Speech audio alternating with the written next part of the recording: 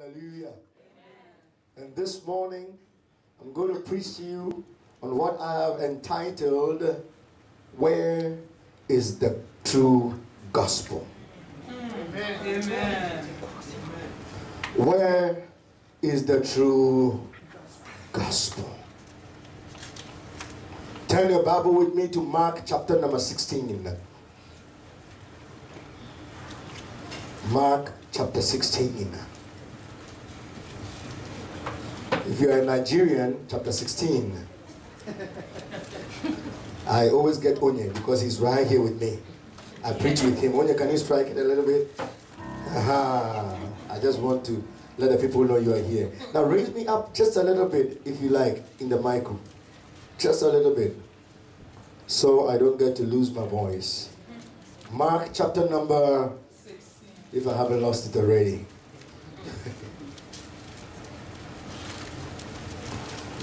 I am reading from verse number 14 all the way through 18. Ah, Jesus. Are you ready for the word of God? My goodness. Later, he appeared to the 11 as they sat at the table. Mark 16, I'm reading from 14. And he rebuked their unbelief and hardness of heart, because they did not believe those who had seen him after he had risen. And he said to them, Go into all the world and preach the gospel to every creature.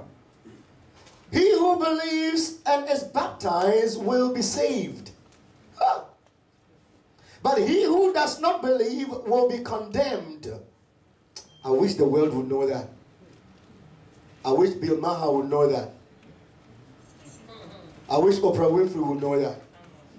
That as real as heaven is, so is hell. That the God who created the heavens, or God who created heaven, also created hell. And Satan and all his cohorts and every child of disobedience, or everyone who disobeys God and would not accept the true gospel, is destined to hell. And that is not a message of hatred. Where is the true gospel? We'll get there. And these signs will follow those who believe. In my name they will cast out demons. They will speak with new tongues. They will take up serpents, and if they drink anything deadly, it will by no means hurt them.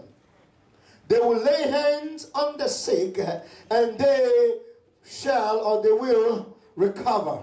Let us all say amen. Amen.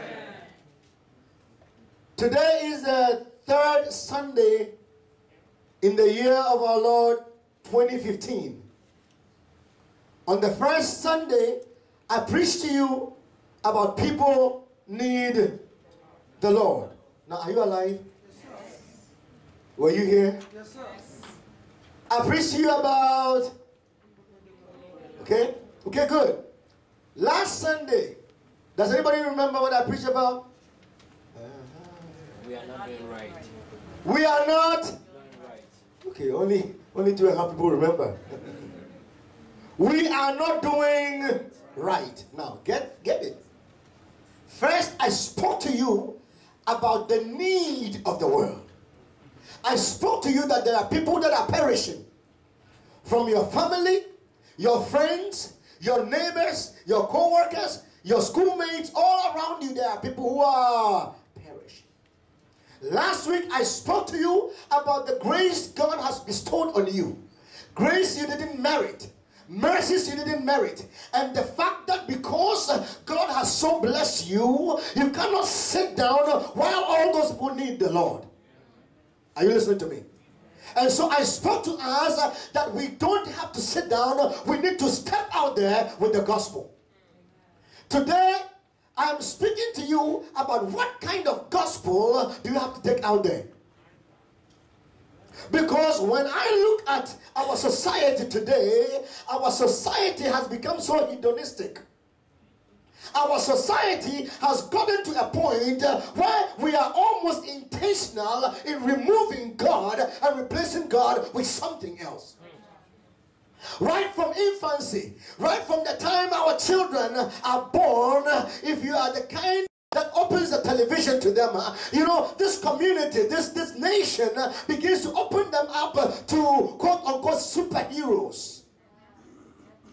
And so, you know what we don't understand as Christians is somebody somewhere is sitting as a puppeteer, turning the knob somewhere and changing the minds of our, or programming the minds of our children so that they will replace the only superpower that we have with other superpowers. And so you see, our children know more about, in my time and age, I tell my children, we had Captain Planet, right? Go Planet. Earth, yeah. Wind, you know those times? Fire. Heart. They will say all those water. And when all 5 powers get combined, go Planet. And Captain Planet, he's a hero. He's gonna take pollution out of the hero. You remember those times? Yes, sir.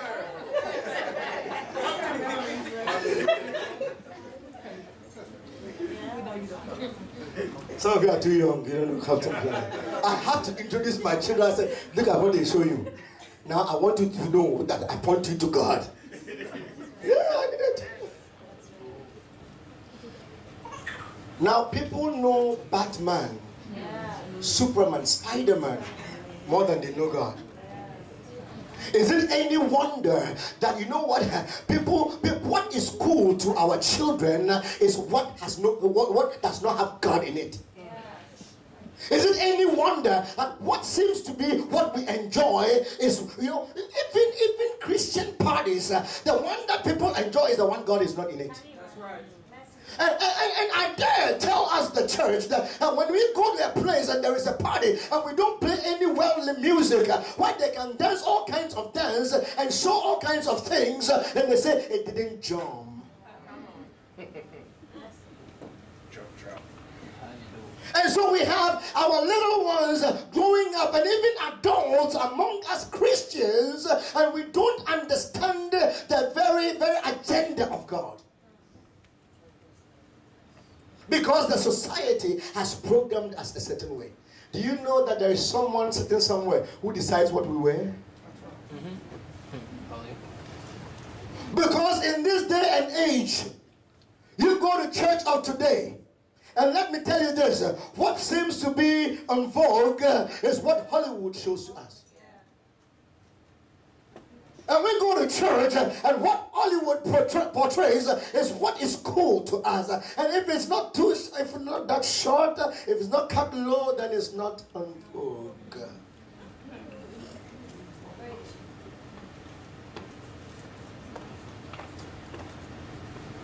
So someone has become a puppeteer, and unfortunately the church has become a puppet. I have an image of I come from a third world country, if I should say that, but we don't use that term. But you remember those days?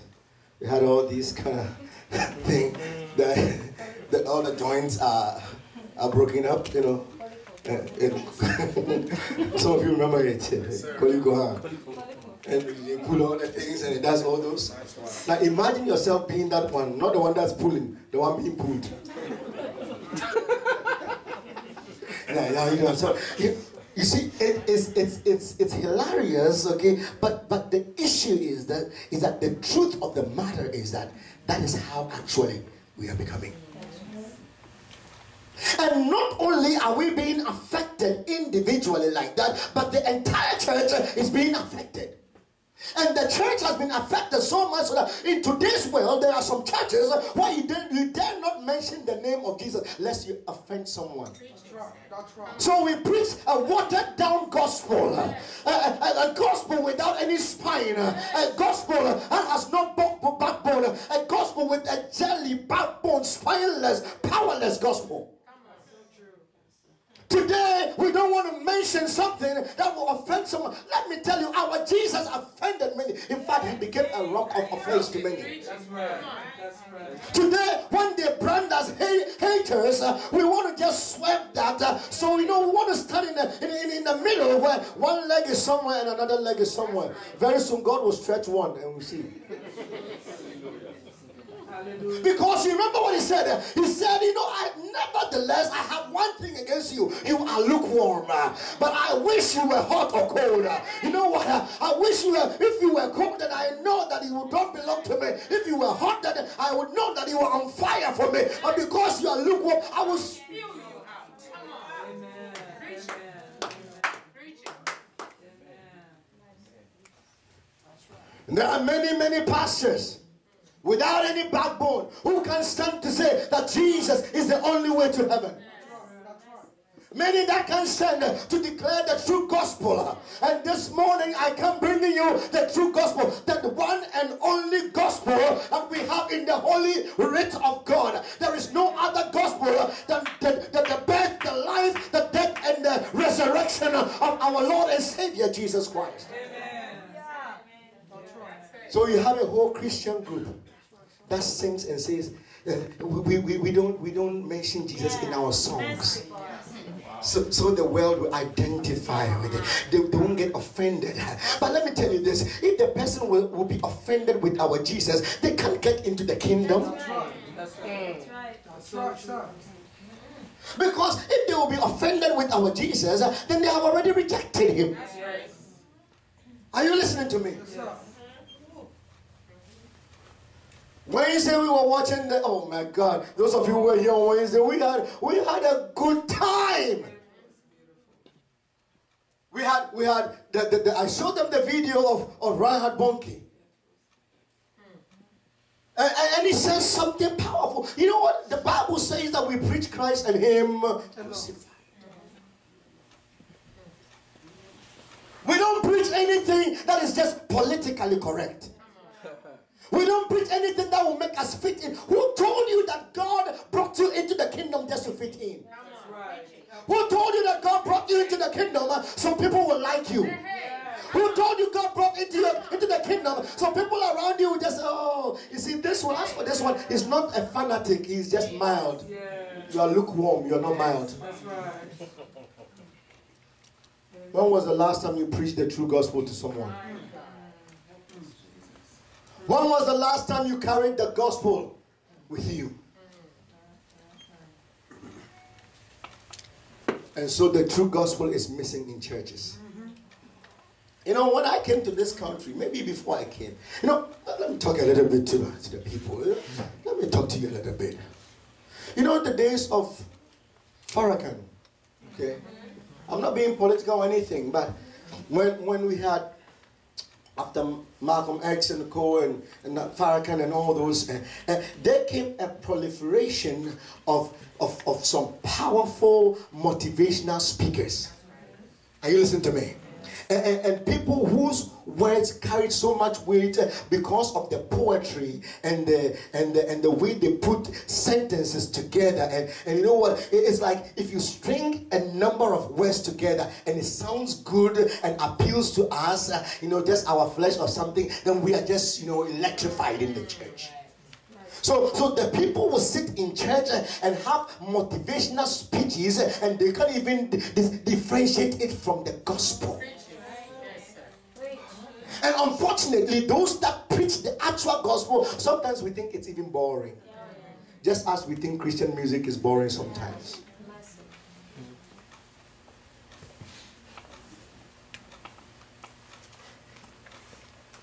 And so we have a world these days, or we have a church these days, that many are preaching messages that have nothing to do with what Christ sent us to preach.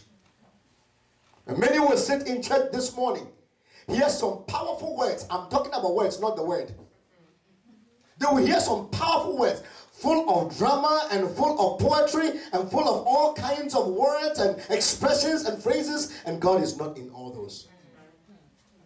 Do you remember Elijah? Do you remember that when Elijah was there was a mighty earthquake? Surely this must be God, and God was not in it. And sometimes what we rave about, sometimes what we shout about, sometimes what we scream about, sometimes what gets us electrified in church does not have God in it. Where is the true gospel? Why has the church gone after the world rather than having the world come after them? Today, we look at what the people of the world wear, what they do, how they live, and we want to be like them. Today, what appeals to the church is what the Lord shows us.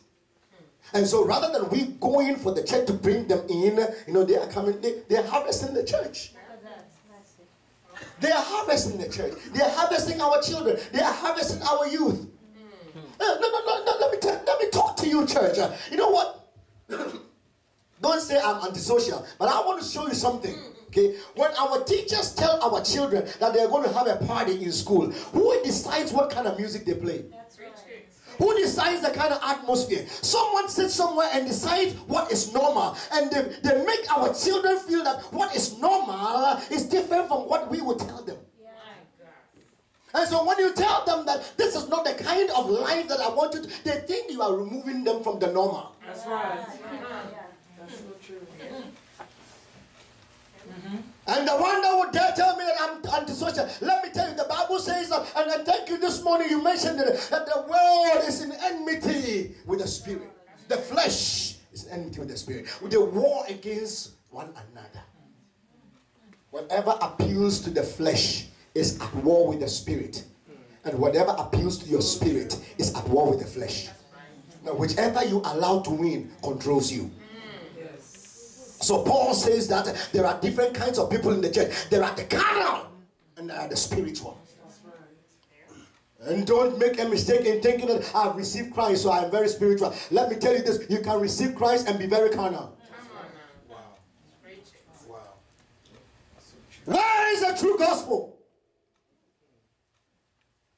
Where is the gospel that talks about the birth of Christ? The life of Christ, the death of Christ, and the resurrection of our Savior.